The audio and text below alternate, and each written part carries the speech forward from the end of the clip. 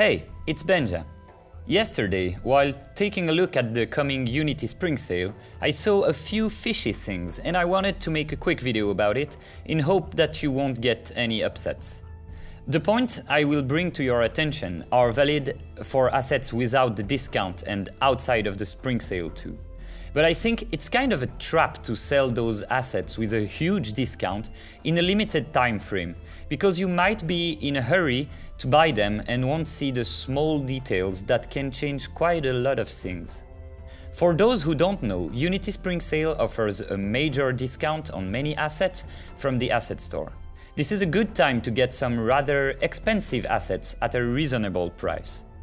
I found 4 things you should be careful for.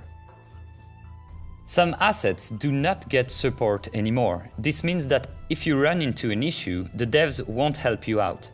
The comments and ratings are often a good indicator of the support quality. An asset that isn't supported anymore won't probably work in the newer or future versions of Unity, so it might be a good idea not to rely too much on it.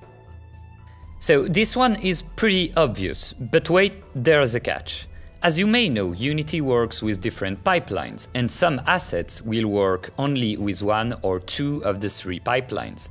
Most of the time, it's pretty clear which of the pipelines are supported. Some assets have different versions for different pipelines. Always be careful to check this out. But wait, there is more. Yesterday, while browsing a few assets, I realized that some assets are sold for a pipeline because their main features work on that pipeline. But if you go down the description, you'll find a list of the features that don't work with certain pipelines, and it might be a problem for you and your project. As I said, rating might be a good indicator of the quality of an asset, but if you got time, go in the ratings and reviews and order them starting from the most recent. For a few assets, you'll be pretty surprised to see that the asset was actually good 2 years ago with hundreds of good ratings, but has been receiving a lot of bad grades lately that aren't really visible in the final grade of the asset. This brings me to my last point. This was the biggest surprise to me and the reason I made this video. While browsing the assets, I found one that got my attention. They offered a free trial from their website, so I went there and it asked for my private info and my credit card, telling me that after 14 days I would have to pay $8 monthly if I wanted to keep using the asset. Already this seems kind of wrong, but I thought, well, if I buy it on the asset store, surely I won't have to pay this subscription, right? Right?